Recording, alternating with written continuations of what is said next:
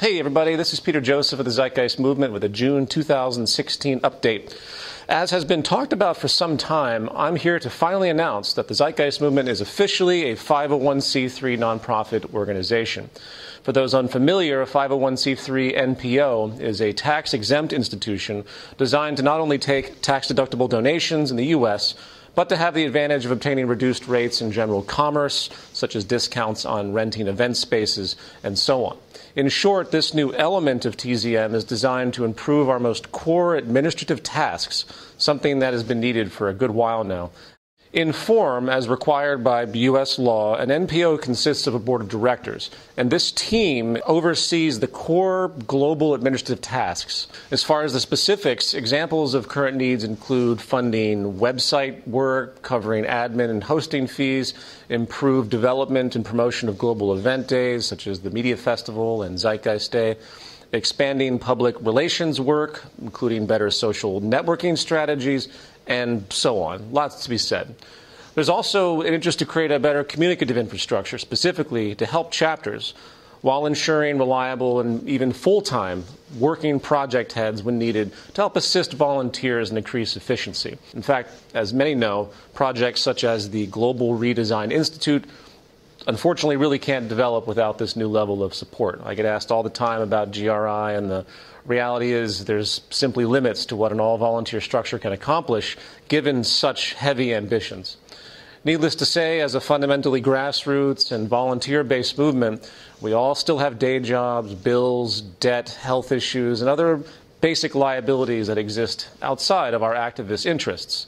Time is, sadly, literally money in the current society. And as I've often said, activism is really kind of a luxury. The kind of mobilization really needed for true social change is constantly inhibited by the grand inefficiency and survival pressures of our market-driven world. And while TZM has worked around this problem for years with great progress and consistency, it now requires increased time and resources, and hence the need for increased financial support. And to give some perspective, which I hate to point out, but believe it or not, well over $100,000 has been spent in support of TZM Global alone, it's not including regional chapters, over the past 8 years. And that money has come from very few people, creating a disproportionate burden. Now, as an aside, anyone who has been with TZM for a while knows that I personally have been against this kind of incorporation since the beginning. Money and markets are the deepest source of corruption and dehumanization on the planet today, and the last thing I ever want to see was TZM turn into anything that looks like a business, which is the fatal flaw of most NPOs that profess to do good. And while cynics will, of course, condemn this move as being against the values promoted by TZM, if there's anything that the global administration has proven in our 8 years without taking direct donations, 8 years of total dedication without any solicited external support, we've proven that there is a deep integrity, transparency, and trusted intent with the movement. So to be clear, the core work of TZM is still volunteer on all internal levels. The board of directors of the NPO does not, I repeat, does not take a salary. The board are volunteers like everybody else, with allocated funds going to related expenses on the external, such as website administration again, programming, hosting, event needs, audio-visual labor, project organization, and so on. The money goes to specific movement tasks to improve efficiency and get things done right, not the NPO administration directly. It's very important to point that out. It's also not a blind kind of donation thing, which is common, where people give and you really have no clue where anything actually went.